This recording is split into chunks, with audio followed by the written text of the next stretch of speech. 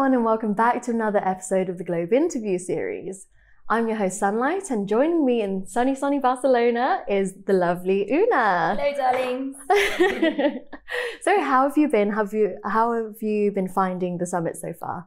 Yeah, look, I think Barcelona is beautiful, and it's really interesting to be at a summit that is predominantly men, predominantly developers, and really just be a badass lady there. They kind of get really confused by it, and I think I must be one of the only artists there as well. So it's this interesting paradox of like, well, how do people who are pushing technology also interact with women in art? Not that those are exclusive categories, but I found it an interesting experiment, and I'm doing some performance art while we're there, and we'll have to see at the end how it goes. Absolutely. Can't tell just yet. I don't want to jinx it. Can you tell me a bit more about your performance piece? Yeah, so basically, I don't know if you've heard about this game. It's called Deal or No Deal.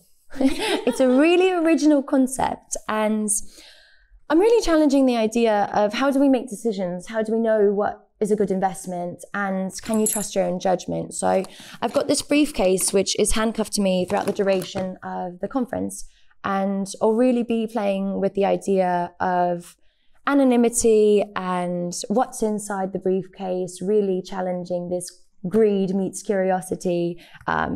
Some people have wondered whether it's art. I've said it could be art, it could not be art, it could be empty. I've gotten questions if it's ledgers 1,000 times. I don't even know if it might be a ledger, it might be a VHS tape. But it's really fun because it's something to kind of talk about and to get people engaged with this notion of art is also performance, and art can happen live in an interaction, right? I make video art and digital art, which really just sits on a wall and there's a one-way interaction. People can look at it, but I don't get to hear what they say or see what they say, only if they want to talk shit via Twitter. And this is an opportunity for me to really kind of have that live in the moment. What is the art and what are you making of it? Okay, so what's been the kind of overall reaction so far to Oona? Yeah, look, great question. Some people fucking love her and others hate her. Some people are afraid. Today I had one man who literally told me that he didn't know what to do and he was very afraid. And I was like, all right, I'm just an artist. I don't bite. But that's the kind of joy of being in a male dominant space as one of the only women. And I really get to play with my identity and play with the performance of gender. Absolutely. Yeah. So let's talk a bit more, about you. What is Oona? Right. Well, Oona is raising the floor price on pussy. It's very simple. Around the world, raising the floor price on pussy. I'm doing it through NFTs now. It won't always be through NFTs. It will kind of switch around. But I think it's important for women to claim space in this arena, and not just, women who come from the same background as the men who are developing this space, but women who come from all backgrounds. And my biggest gripe with this space is that it is one that is truly made by men and mostly for men. And really to kind of change that, we need more voices in there. And so Oona is really about kind of playing with gender and saying, hey, we're here and you're not going to forget about us. That's why I go to these conferences dressed so loud. And part of like not showing my face and kind of keeping this anon is that it really makes people wonder, well, where is someone's identity? Is the identity in the body, where most people associate women's identity to be? Or is the identity in the face? Or is it in the mind? And it's really, it's fun to play with it live, especially in an emerging space. Like, I love the NFT space, don't get me wrong, but like, if you go through a lot of the art that's there, you'll see most of it is of women's bodies. There's a lot of 3D animations of women. There's a lot of collages of women. There's a lot of 3D models of women's bodies. I think they're beautiful. I absolutely love them. But it's a question of ownership, right? And then you look at the artist and it's like, oh, right, what we're seeing is still the same trend that we've seen in the art world forever. Men profiting off nude women. And I'd really like to change that. Yeah. Women should have some authority over our own bodies or over our figures. And that's part of what Oona's doing, just against the man in some ways. Absolutely. I love that. I love that. And also, not taking myself too seriously. There's so many artists in this space, so many devs in this space who think we are God's greatest gift. Obviously, I am God's greatest gift to me. But I really just don't believe that we need to take ourselves so seriously. There's much more opportunity that comes with joy and curiosity and liveliness. I say it's a kindergarten approach, or you can off. Thank you. What inspires you? I know you said, gender and, the kind of almost the politics surrounding it. But so what inspires you? Great question. I mean, I think like any artist, it's really curiosity that drives most of my practice, right? And for instance, like this piece alone, it's curiosity of say, okay, well, if I can sell an NFT, if I can sell digital art, I already know that. Okay, well, can I sell one without revealing what the actual art is? Can I have this game around it? So it's like one instance of how curiosity drives it. But I think if I zoom out a little bit, a more macro approach to what interests me or what drives me is really art is this translation, right? Even my name is a translation of my real name. Oona's not my real name, don't be fooled. So it's like, if art is this translation of expression and how you shift an idea from one medium to another, then it's really, okay, well, what can you do with that? How many things can you translate? What ideas can you communicate? I'm very sensitive and therefore very expressive. And I really love the two in the interplay. So like, yes, most of my practice deals with gender. Some of it deals with animals, and most of it deals with superiority and power and kind of how pleasure and power play together. Amazing, thank you. Hopefully it will change over the years though. If I'm still doing this type of art in like 20 years, we'll know something went wrong. Only time will tell. It's true, babe. NFTs are a slightly kind of like emerging field, right? So, totally. Yeah, so can you tell us a bit more about why NFTs, Surely, like as a digital artist, a lot of people really didn't take digital art seriously until there was money attached. And obviously, how did the money get attached? Was the NFTs, right? Everyone thinks that, it must be an NFT, it must be like worth millions. And it's like, no, it's just another way of having a proof of ownership. And that was really important about NFTs for me in general. It's kind of this idea is like, as a female artist, I'm more than sure that most of my work will not get recognized until I die. So how do I preserve that? Blockchain. That's what's interesting to me about it. And having kind of a resurgence of appetite for digital art is a wonderful thing that NFT has provided, but also like, I'm not going to sit here and just circle jerk NFTs. Like there's a lot wrong with the community and there's a lot wrong with the idea of conflating art and NFTs. NFTs will hopefully eclipse art, right? Art is just one utility, but hopefully NFTs will be multiple things far and beyond in the future. And kind of this identity of NFT artist is one that I deeply reject because it diminishes the quality of art to NFTs, and it helps to create this separation between artists who are using different mediums and artists who are using NFTs. I'm an NFT artist that uses multiple mediums, and I think that there are actually a lot of artists in the space that use multiple mediums, and NFTs are one medium, or maybe they're not even medium, they're just the receipt. So I don't know if you want to call it like a credit card. It's like, how are you paying? How are you getting your money? That's what the NFT is kind of doing and providing, and to conflate that money and that transaction as the actual art is really, it's something I think the space is missing a bit. Mm-hmm. We're dumb. We're getting it wrong. Yeah. We're selling it wrong. We need new marketing. But hey, that's all something within your control, right? Absolutely, absolutely. That's why I do. Anyone, they call me an NFT artist. I'm like, no, it's actually an artist who uses NFTs. Like, it's a prioritizing of which, and for me, the art will always take priority. And like I was explaining before, I love Avalanche. I think it's great. I love Ethereum. I think it's great. They both obviously could improve in very obvious ways. But like, I'm not here for the blockchains. I love the blockchains and I love engaging with them. It's cool, but I'm really here for the art. So if something else comes along in 3 or 5 years that's more sustainable for an artist to have their life as an artist, then I will happily switch to that and say, sorry, Avalanche, goodbye. Or wasn't that obedience? Yeah. You called it chain agnostic. Yes. Yeah. Totally. I think that's a healthy way to kind of engage with anything, right? Like, I know what my priorities are. It's very simple. My priority is art. And so I will go where my priority is. And that's not to say that like I want to live in a silo where I'm not engaged in this type of technology. I think that that's fascinating for what it can offer artists. But yeah, I'm not really like one of these maxis who really loves one chain over the other. I think being maxi about anything is probably problematic. Absolutely, yeah. Right, so let's talk more about the actual type of NFTs that you've been releasing. So do you only do one-of-ones, or? I mostly do one-of-ones, and I don't actually know why I mostly do one-of-ones. I suppose I could make them into editions, but for me, it's kind of like, I do these things that, it's video art at the most basic level, but I start by making the sounds, and then I kind of imagine, all right, what is the question that I'm asking right now? Or what pictures is this sound giving me? And then I'll either use like found footage, archival footage, or stock footage. And I'll kind of create this visual poem that is like a moving image of a question that I'm trying to ask. And for me, I've never really seen the point in making like editions of them. I prefer to just be like, look, this is one piece, I made it. And maybe if I get to a point where a lot of people want the art, maybe I'll start to make editions and just be like, yeah, give me all your money. Give me all your money.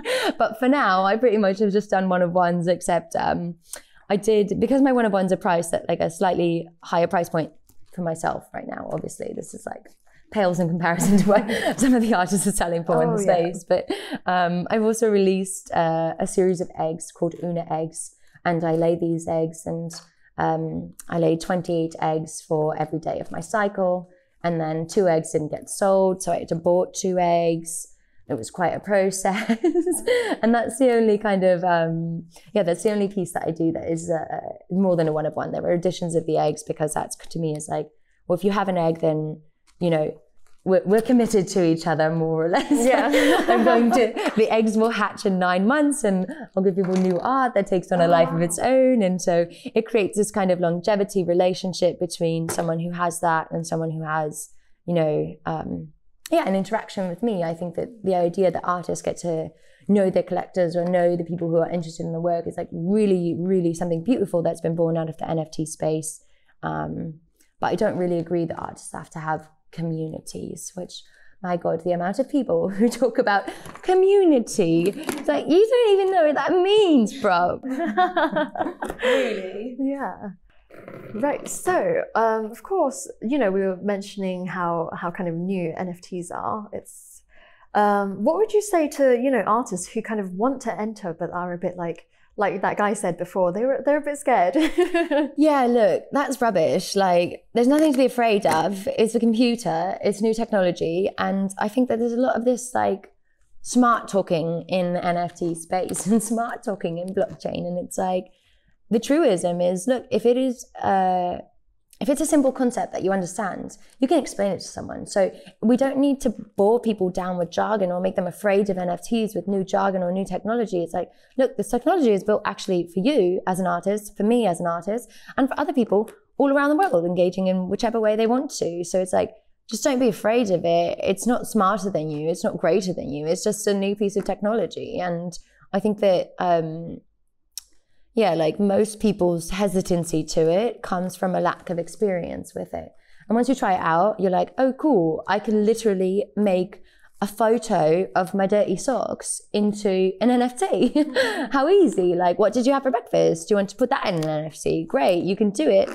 Yeah, a question of validity, who the would care, and why would that be important, and why would you want that to have permanence is the more conceptual side of it. But you didn't even need to engage with the conceptual side of NFTs to really make one. So like, if there's an artist out there who says any resident or any hesitancy, apologies, you just get past that, mate. Just hop on in. It's wide open. And like, the more people that take up space here, the better. The queer community in NFT space is like marvelous and so kind and like really willing to engage with new artists. So, I mean, I just say, come around, hit me up, slide into the DMs. We'll get you sorted. It's like, it's fun. It's really fun. And it like, hopefully, is something that allows more artists to sustain themselves on a regular basis. Absolutely. So I'd love to know about how you, so it says Oona was born, right, in 2021? Yeah, right? November. Yes. November, yeah. So I'm a baby. Yeah. I'm a baby, complete baby. Yeah. So can you tell us about, you know, the kind of meaning behind the birth of Oona? Of course. So I decided you know, let me lurk in the space. Let me kind of just take a background seat and see what it's about. Let me learn more about the technology and what I'm actually doing and how I can contribute in ways that feel validating to me, right? My practice is for me. It's not really for anyone else. Yeah, so exactly. I'm only going to do things that I like and when I like them. And NFT NYC was something that was presented to me as like, oh, it's like a festival, but for NFTs, and everyone will be cool and nice, and there's a lot of this. And I was like, all right, well, f it, let's just go see what it's like. And I decided that that would be an appropriate time for Oona to be born. So I created a Twitter and Instagram, all that shit right then, went to the conference, and it was quite beautiful. I sold my first Genesis piece. I met so many lovely artists, and it really was quite an inspiring moment because you could tell that in the room there was so much potential. And when you think about birth as like, you know, as a concept, my sister just gave birth. So I'm like really on this like, birth is incredible. It's like, it's a moment of complete potential because you have something that is totally undefined, its future is unknown, and it's that Genesis moment, which is why like I think that Genesis pieces are important, and this is why I have my Genesis piece Avalanche as like something that's new and important because you can go any which way from there. And I really, really think that I've been blessed that like I've only had good things happen to me since I was born. We'll wait for some things to happen because no one gets through their life unscathed. But so far, Oona's had a lot of joy and a lot of press in certain ways. I had actually an interview with Bloomberg. Oh, amazing. They only included half a second of what I said. Oh, it was quite funny. Bloomberg, but like, come on. Yeah. We'll get you more later, Bloom. Yeah. Don't worry. We'll chat. But it's quite affirming, right? To be like, wow, there's something that I'm doing right now, which is having both a visceral response and kind of a semi-intellectual response. And hopefully the art really triggers that emotional response as well, because that's where I think the most meaning is made. And I don't know, that was a really roundabout way to answer like what my birth was, but I really liked it. And now it's funny, I'm going back this summer to NFT NYC, which will technically be my first birthday, which I'm really excited about. And I'm going to be a speaker. So amazing. It's quite a lovely evolution that I've been on so far. Amazing, yeah. So, well, it's funny because, you know, you've just been born, essentially. True. But what are your next steps for Oona? It's a great question. I'd love to make it a bit more sustainable of a practice. Right now, it's a little unsustainable. I wear high heels that are too painful on my feet for too long. And but they just look amazing though, come on. I love it. I get to work with so many incredible artists in terms of nail art, in terms of wig artists, in terms of fashion designers and other artists. Like, I absolutely love it. So Oona will definitely be doing more collabs in the future. That's to be expected. I'm going to be a speaker at Miami NFT Week actually next week, which is exciting. I have no idea what I'm going to say yet. Nothing planned.